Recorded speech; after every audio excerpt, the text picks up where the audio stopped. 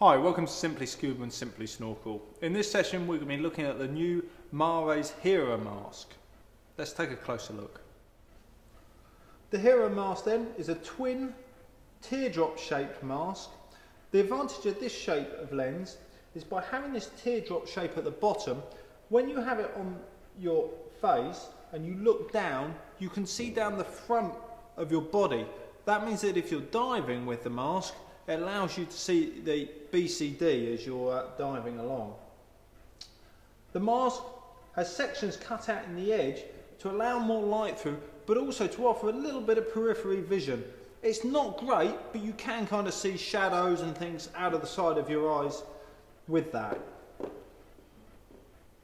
On the actual skirt of the mask, you have a normal double feathering. There are some strengthener sections on the silicone, some ribbing you can see around the edge of the skirt, just to help it keep its shape. It's a very comfortable mask to wear in the water, very soft silicone, a good all-round dive and snorkeling mask. The straps are easily adjusted, normal rollers.